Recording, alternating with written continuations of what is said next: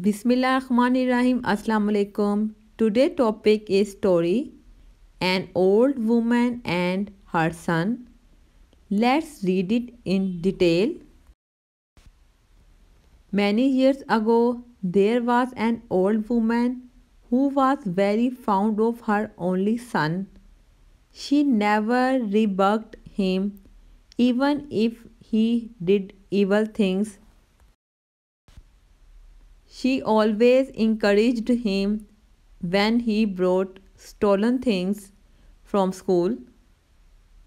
He therefore grew up a notorious thief. At last, he committed a murder and was sentenced to death. His last wish before death was to see his mother.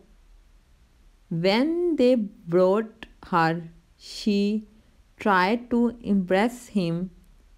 As soon as she did so, he bit off her ear, and the old woman began screaming. Everyone present cursed him for his mad act, but they were soon satisfied when they heard the story from the prisoner. He told them that it was she who was the cause of his death.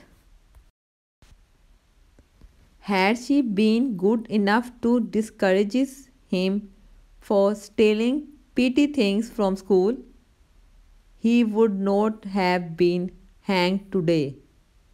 Moral: nip the evil in the bud.